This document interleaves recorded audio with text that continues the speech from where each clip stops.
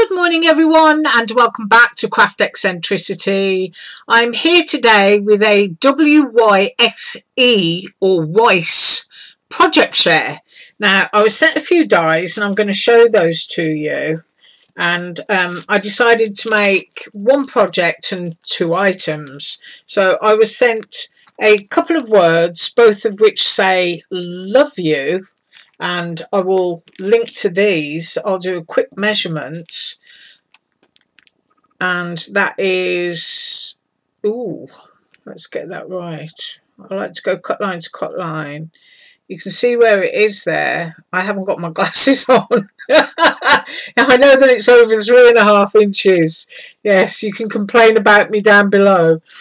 And I was sent two planner dies, both of which are swirly. That one's more sort of floral, scrolly, and you can see the different page reinforcers there, and you get some star reinforcers, and you also get a really pretty label with that one. I'm going to measure that.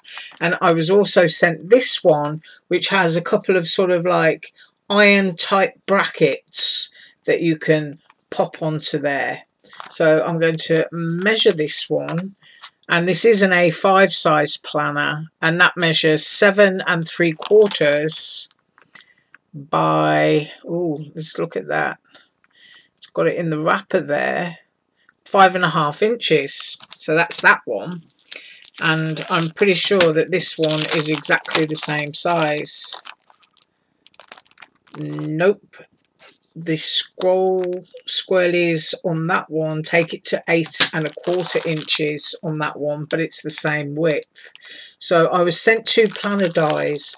Now I haven't used these, and I haven't used my other planner dies yet because I've been in and out of the garden chopping the heads off things, but I need to go and build my stand for my planner pages. So I'm going to 1 week go planner page mad, and you'll see them all made up together.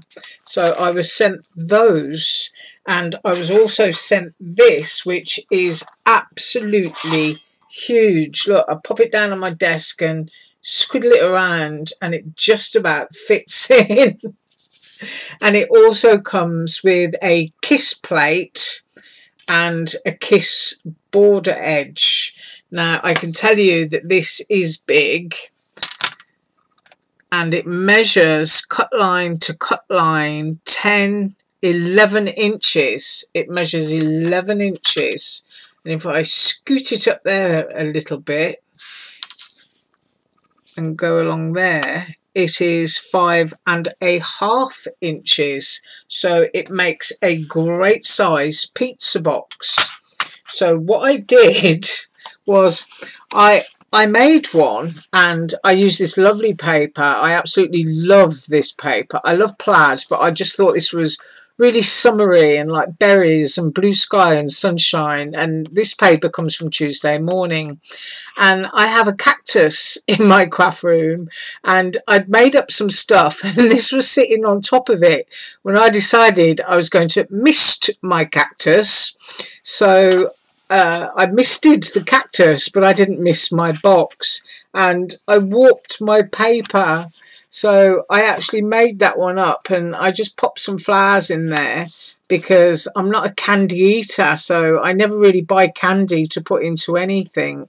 So I popped 4 handmade flowers in there, but you can see the water sent my box all wonky. So I do apologise for that. And then because of that, I did go and make another one, and this time I was thinking about all you people who like to do craft sales, and I made myself a pizza bag topper, and I made the box this time using acetate. Open it up, and you can see what it looks like when you don't spray it with water. So I made my little pizza bag topper just simply by printing out a free image of a pizza and using a round circle die, and then just gluing it over with some sticky tape.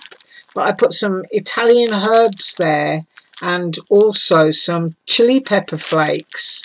So for anybody that likes to do craft sales and want to do sort of like pizza seasoning toppings, or just as a gift for somebody who's always out there with the barbecue and stuff. It's a great little gift. And of course you should use the right size bags to go inside. But what I am going to do is I'm going to measure this box fully made up for you.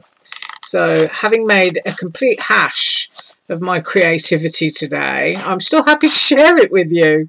So here we go. And of course you could put a huge chocolate chip cookie in here. It makes a box that's 4 inches by 4 inches by 3/4 of an inch deep.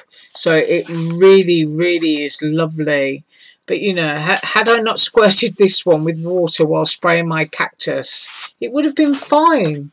But that is what I have for you today, my disaster. You have a wonderful day. As usual, all links below. And I'll be back tomorrow with who knows what. But I feel like I'm going to get my pens out again and do some more colouring. Bye.